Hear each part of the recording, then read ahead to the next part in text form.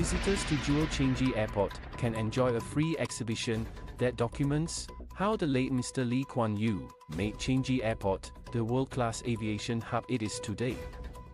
The exhibition, to mark Mr. Lee's 100th birth anniversary, will run from Saturday to September 30th at Cloud9 Piazza, located at level 5 of Jewel Changi Airport.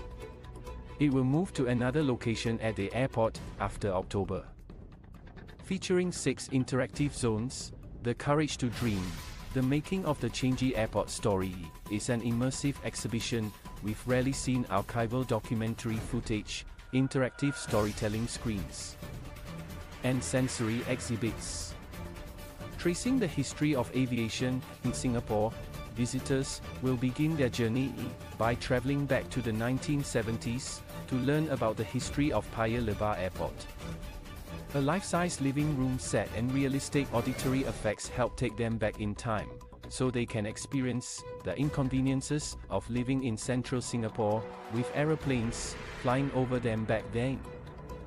An audio clip of the historical moment of the first ever mention of Changi, during Mr. Lee's speech to a crowd at Katong Community Centre in 1970, is also featured here.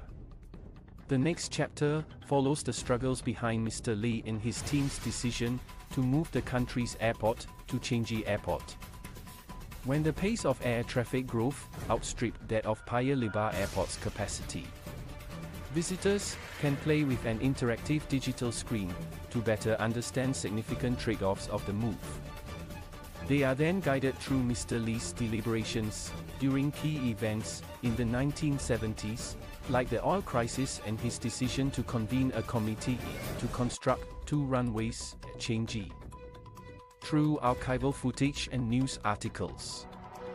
Additionally, for the first time ever, the signed cover page of the Special Committee on Airport Development final report, which gave the green light for the development of Changi Airport, is available for public viewing.